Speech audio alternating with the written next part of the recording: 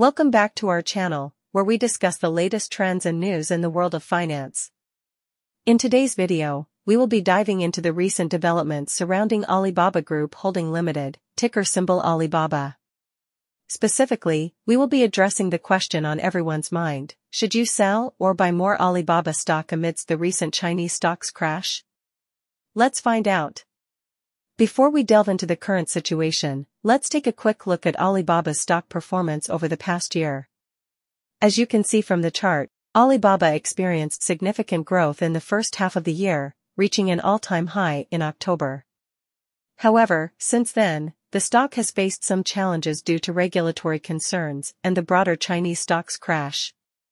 The recent Chinese stocks crash has been attributed to various factors, including increased regulatory scrutiny, geopolitical tensions, and concerns over the Chinese economy.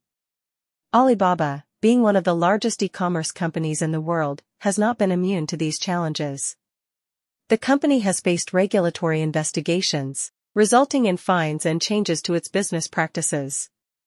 Despite the recent challenges, it's important to remember that Alibaba is still a dominant player in the e-commerce industry, not only in China but also globally.